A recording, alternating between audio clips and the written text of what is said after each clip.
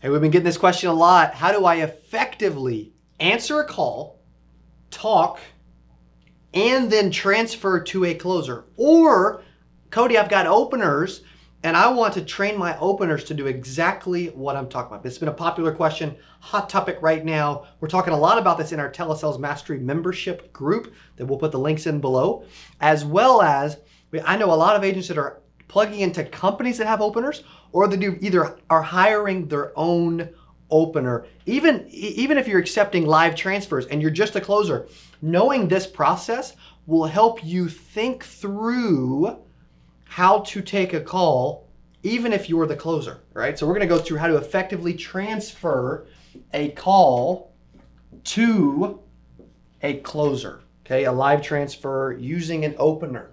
I'm also going to give you some ideas on where you could actually find those later on in this video. So make sure you stay tuned, all right? I'm going to walk through what I think of as like a 5-step, very simple process that anyone can do if they knew that this was the actual steps, all right? A lot of agents don't need me to give it all away, but if I give them the steps and I point you in the right direction, a lot of agents watching our content seem to end up finding the right direction, okay? So the first thing you need to do is actually open the call properly, right? I call this the intro portion of the call. What are you saying? Are you saying, like a lot of us are trained, is this Betty? Are you Betty? Can I speak to Betty? Right? Is Betty there? No. You know the person's name. You know who it is. Just ask for them confidently. I train on this in our university and our sales systems and webinars, everything else. You need to, this is the #1 phone skill. Hello, Betty, right? Hello, Betty. That intro. Also, I don't like to use my last name or company name unless I see it as being relevant, right? Hello, Betty.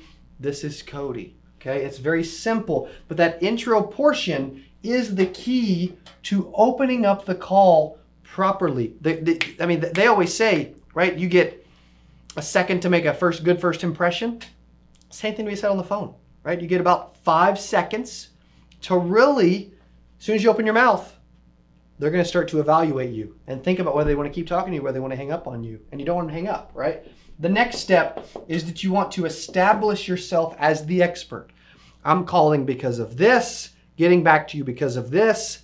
I am the local field underwriter on this subject, and my goal is to see if you qualify because you responded. Now, first question, do you still, right? So you can take it multiple different ways. What got you thinking about this? Do you still, is your hobby still this? Is your date of birth still this? Do you still live in the state of Missouri, right? Some type of question to not only that will lead us to the next portion, but positioning yourself as the expert will actually help with what number 3 is, because that's the one of the big things agents struggle with on the phone. They struggle with them being seen as the expert and having control of the call and positioning the call early in the right frame of mind. Okay, so after expert, that's what brings us into staying in control of the call. And that opening question is key. That opening question is key because it helps eliminate objections, establishes you as the expert, and helps you continue to be in control of the call. Extremely, extremely important. Intro, expert, control. Next piece that we'll spend a little more time on is the actual qualifying, actually to qualify the prospect. And it's extremely important simply because this is the first, what we're talking about right now is the first 3, 4, even 5 minutes of the call. And when you're talking through the first 3, 4, 5 minutes of the call, you want to qualify them in or you want to qualify them out. Because the last thing that I want to do, and I'm going to talk through the things that you're going to actually be qualifying them for, but the last thing I want to do is spend 30 minutes, 45 minutes, 60 minutes, an hour and a half, whatever, with someone that can't qualify. Your time is your most precious asset, and you need to realize that so that you can actually start to be in control of your time and that you can spend your time talking to qualified individuals that are worth talking to. You want to help everyone, but sometimes we can't. And you still have to run a business, you have to make money, you have to put food on your own table, which means, and the more people you move on to, If you can't help them, why spend time with them? The less you spend time on someone you can't help, the more time you can spend with someone you can help. You get the idea, right? And you can end up spending more time with people that you can actually help, and that makes sense. When I talk about qualifying, we're not talking about qualifying for interest level, okay? Early in the call, there's no, you're not going to know what the interest level is. The interest, they already have interest. They responded. They filled out a card. They filled out an ad. They answered a call, and they talked about it, and they're allowing that opener to call them to live transfer to a closer, right? So when you're talking about qualifying, you're talking about, really you're talking about three things. You're talking about the area in which they live.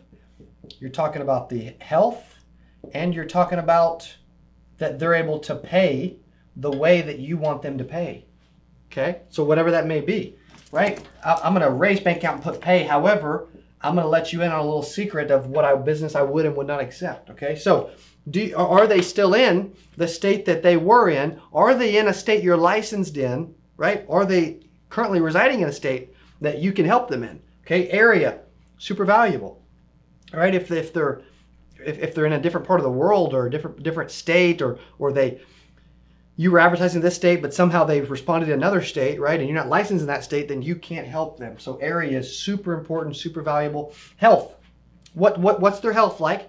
And does it meet the criterias of what you're looking to qualify them for? I use these things as a good takeaway early on. It's perfect takeaway selling, you know?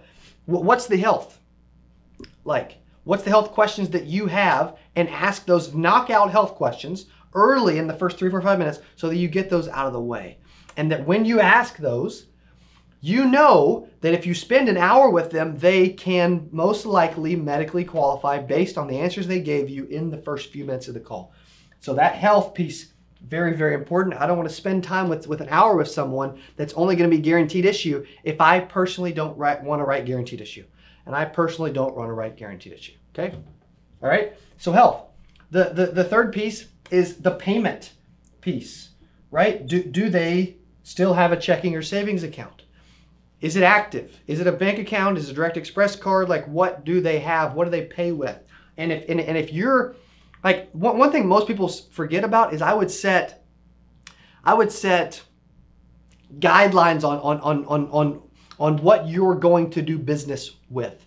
If they don't meet your guidelines, like age, area, health, payment, right? I didn't even add age, but you could easily say that age is a qualifying factor, because if you only write someone that's 50 to 85 and they're 86 or 49, then you may not be able to or may not want to help them. So age definitely is a piece as well, okay? So that payment piece, I like to do business with people that also do business with a checking or savings account, right? Or a bank or credit union. I don't like to accept direct bill, direct express, cards, none of those things. Money order, right? I prefer to do business with people that that have a checking or savings account, and will allow the bank to send the money to the insurance company once a month. Okay, that's big. That's a personal guideline and expectation of me. I don't know what yours is, but that's what it is for me. Okay, so think about what it is for you when it comes to payment. What does that look like for you? And do they qualify based on the criteria that you're wanting to qualify them on? All right, also, then you have two different options on how you actually transfer the call to a rep, right? This is simple dialer stuff, but you have two different options. You can do a cold transfer, or you can do a warm transfer.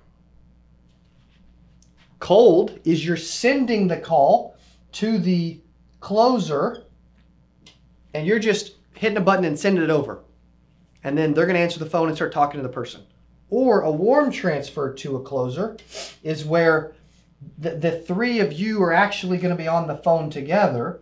So you've got the opener. The other way, it's just the prospect and the closer. This way, you've got the opener and the prospect and the closer all on the phone at one time, and you're warm transferring it over. And the three of you are submerged on a conference call, and then the opener's telling the closer details about the prospect, so that it's a warm handoff rather than a cold handoff. So that's the final piece of a transfer and how you can effectively do it. So think about this, all right? When you think about transfers, intro, the open. becoming an expert. And if you like what we're seeing and you want to become a telesales machine, we've got a link below to actually join a telesales membership. Right now we're giving away $300 and wiping that off of the joining fee. Again, I'm not sure what time you're watching this video, right? Intro, expert, control, qualify, transfer.